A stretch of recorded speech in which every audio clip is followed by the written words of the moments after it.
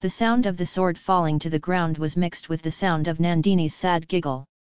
She said excitedly, "Sir! God's will is different. Let the sword lie here. Go and hide," she said. Vandiyathevan did not listen to it and bent down to pick up the sword. He tried to lift it by its sharp tip. At the same time, Nandini stepped on the handle of the sword with one foot. No! The prince would have heard the sound of the sword falling in his ear. If the sword was not here, he would have doubts in his mind. Already, he doubts about themselves. Go away. Just disappear this time as you magically disappeared from here before," she said. Vandiyathevan got a small wound on his hand when he tried to grab the point of the sword. He dropped his sword and straightened up. Nandini saw that his inner hand was bleeding slightly. "I will fulfill my promise to you. I will not kill my brother with my own hand. You will escape. If he finds you here, go away. Go away at once," she begged along with Manamekala. Footsteps came closer. Vandiyathevan reluctantly rushed towards the storehouse of harps. He opened the barn door and went inside and disappeared. Footsteps were heard very recently, near the door. Vandiyathevan looked at Manamekalai, who was staring in amazement at the place where he had disappeared, and said, "Brother! Hide too! Hide behind the curtains of the bed. Get out of here without him knowing while we are talking," said Nandini. Aditha Karikalan and Kanamaran came in the moment Manamekalai disappeared behind the curtain of the bed. Karikalan looked around and approached Nandini. He noticed that the bed curtain had moved.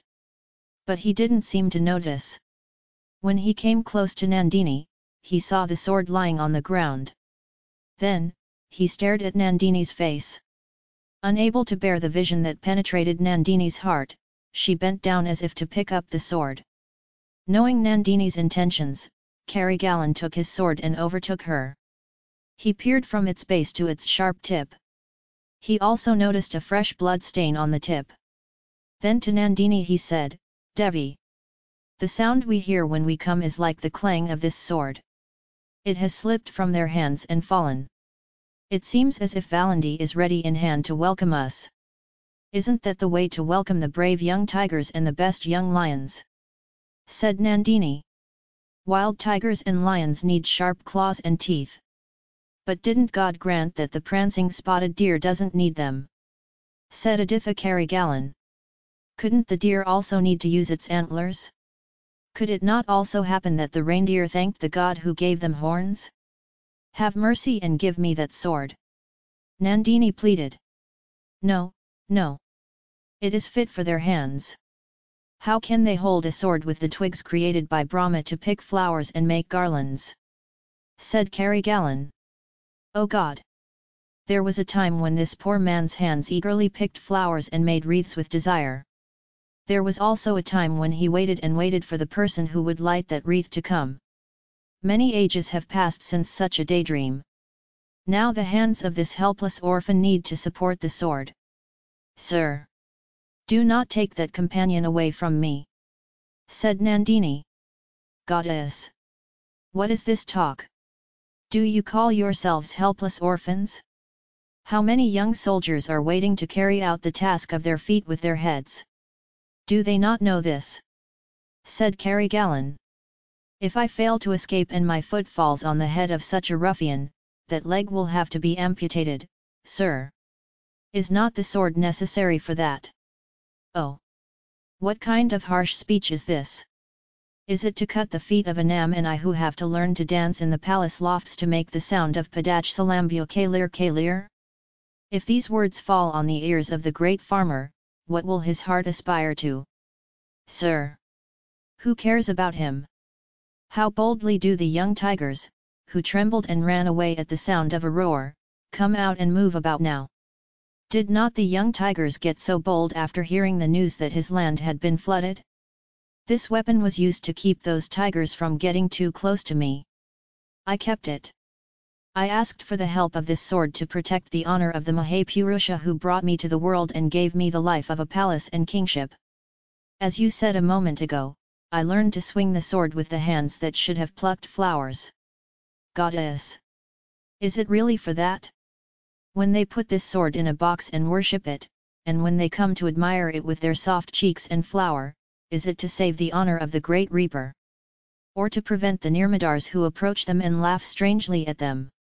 Is there no other purpose? What other purpose could there be, sir? Why? There could be any number of other motives. Perhaps the motive of revenge. Perhaps the motive of killing the enemy who had inflicted an immortal wound on their souls by ignoring the pleadings they had submitted to. Nandini bowed her head and let out a long sigh. Then, looking up at the prince, he said, Komakan. It is true that I had such a thought at one time. That is why I have been worshipping this warrior. I was waiting for that time to come. But when the time came, the pain in my arms was gone, and the uncertainty in my chest was gone. Now this sword is my chastity and my chastity. I will only use it to save my husband's honor. Please give it like this, she said. Shouldn't I shoulder that responsibility, Devi?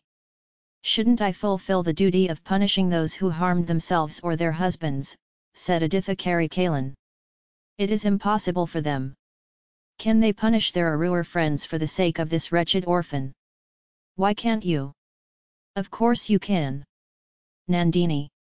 I didn't fully believe what you said that day about Vandiyadeva on the lake island. Later, I came to know that everything was true from what Kantamaran said. Even if you forgive that bad guy, I'm not willing to forgive him. Tell me where he is, won't you tell me? No. My eyes are not blinded. Look. Aditha Karikalan roared angrily and stepped towards the curtain that covered the bed.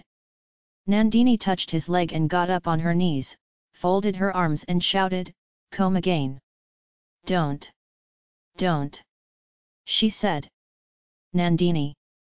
Save your mercy for other things. Don't show mercy to the scheming Sandalan pretending to be my friend. Saying that, Aditha Karikalan walked up in defiance of Nandini. Nandini woke up looking on all four sides as if in awe. Seeing Kandamara who had been standing like a statue near the threshold all this time, he said, Oh! Stop him! She screamed. The dead statue came to life. But he did not move from his place. He gave a small, odd laugh and turned back into a statue. Karikalan went near the curtain of the bed with one hand brandishing his sword and drew it aside with the other. Inside, Manamekalai, who appeared with a small sharp knife in her hand, screamed screech. Aditha Karikalan paused for a moment with his drawn sword and then tore the curtain of the bed with that sword. Aha! This tigress is standing here? Papa! Are her claws very sharp? He said ha ha ha and laughed. Then he looked at Kanamaran and said, Friend! Take your sister and hand her over to her mother and leave. I don't know how many tiger cubs will be born in her womb. If she had been a prey to the sword of this heroic Pandya for so long, how many brave sons and daughters would the Chola country have had to lose? He said. Manamekalai, who had really raged like a tiger just before, heard Aditha Karikalan's words and was moved. She was ready to leave the room by herself before Kanamaran called her. When the brother and sister left, Karikalan looked at Nandini and said, Devi, I have made them both go by playing a play. Let's open our hearts and speak the truth, shall we? He said. Nandini looked at Karikalan in genuine astonishment. Sir! Is it a drama you have acted? If so, it is an amazing act. I too am deluded into believing it to be true. She said. Nandini! I think you have no match in the world for acting. If you are deluded, you must admire my acting skills. Yet, when I drew my sword and went towards Manamegala's hiding place, you did not stop me. Why is that? Let's Srihadadasa be added to my many crimes. Were you thinking that? Karikalan asked. Shiva Shiva! I am truly in love with that one woman in this world today. Am I just going to watch her die too? I thought you will know for yourselves when the curtain is removed. Karikalan smiled. The meaning of this laughter is not understood, said Nandini. The reason you gave me is enough for me to kill Manamekalai, said Karigalan. Still don't understand. If you love someone, he or she will become my arch-enemy. Don't you know this? I know I'm such a wretch. But I don't think their animosity will extend to this undisguised young lady. Or maybe your intention was the other way around. You might have thought that if I killed Manamekalai, Kandhamara would take revenge on me. Or you might have thought that she would kill me by throwing the small knife in her hand before I could kill her. Alas! What is this? What horrible imaginings! Imaginations? You have a more terrible purpose in your mind than my terrible imaginations. Tell me the truth. Do not fan the fire that burns within me. Why did you ask me to come to this Kadampur palace? Why did you make Palyavatarayar go to Tanjore? To divide the Chola Empire and make a reconciliation between me and Manamekala. Don't tell me you went to such lengths to get married and have fun. I don't believe all those stories. If I did, I wouldn't have come here. Then why did you come here, Kamagan? With what hope did you come to this place? Hope? I have no hope. All that fills my soul is despair and hopelessness. I want to leave this country and this world. Before that, I came to see you once and say goodbye. Once you asked me for a boon. Kande. You bowed with your hands. In my rage and ferocity I did not give you what you demanded. Then I regret it every moment. If there is any remedy for it, I have come to do it and go. Nandini. Tell me. If in any way I can make amends for it, tell me. Nandini looked at Karikalan, who said this in a compassionate voice, and said, Come again. There is no remedy for that. The dead are the dead. No one in this world has the power to make the dead alive. They say it in stories and epics. We have never seen it. You have come here with the intention of killing me with the sword of Veerapandiyan. Fulfill your purpose without hindrance. That's why I got rid of Kanamaran and his sister. Here it is. Get this sword. Karikalan held out the sword. Nandini took the sword. Her hands trembled as she held the sword. Then her whole body trembled. Tears welled up in his eyes. Vimal and Thambal joined in the heartbreakingly sad voice. There will be no better opportunity to end your guilt and fulfill your vow. You will do me no harm by killing me. You are the one who helped. He said. Nandini restrained the raging Vimal and said, Kamagan. I have nothing to hide from you. I don't want to hide anything from you. Everything you said about the purpose of my coming here is true. That is also the purpose of asking you to come here. But when the opportunity arose, I had no pain in my hands and no courage in my chest. As soon as I heard the footsteps of the searcher, the sword slipped from my hand and fell down. Look. My hands are trembling. She said. Yes, yes. I am watching it. But I don't know the reason. I know how firm your heart once was. I think that Brahma created your heart with the metal that was left over from the Vajrahuta for Devendra. What is the reason that your heart is so soft? It was because of the news that their comrade Vandiyathevar had told them. Aha! You're telling me the news he found out that you and I were born together? Did you say you didn't believe it when we were talking on the lakeside island the other day? Did you say it was a ruse by someone to separate us again? I tried not to believe it. I tried so hard to do it. But something else he told me today shook my chest to the core. Aha! What is that?